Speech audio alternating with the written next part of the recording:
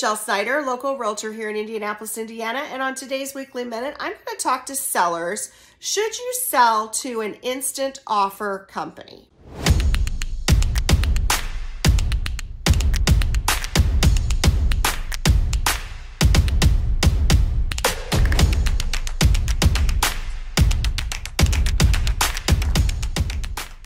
You get a letter in the mail from OfferPad or possibly iBuyer, or maybe you're getting phone calls that says, hey, listen, we are going to buy your home and this equals amount to this much equity in your home at closing. But sellers beware, because the average seller that is selling to these companies is receiving 7 to 11% less than what the original offer was to them.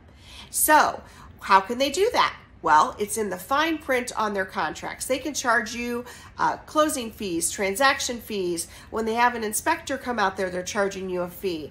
They're actually charging you fees that if it doesn't meet the requirement, if they have to replace flooring, etc. So that's where that 7 to 11% is coming from. And a lot of sellers are like, wait a minute, I didn't know about all these fees, but they can't get out of the contracts that they signed. So they're forced to take those, forced to sell it to these companies. Now, what should you do if you really need to sell fast? You should work with a local realtor in your area. Why? Because number one, they're going to simplify the process for you. They're going to work to execute a plan that works best for you and your needs. And number two, they're going to be on your side and they're going to represent you as a seller. Now, if you live in the Indianapolis area and you need someone to help you sell your home, feel free to reach out to me. I'd love to help. Have a great day.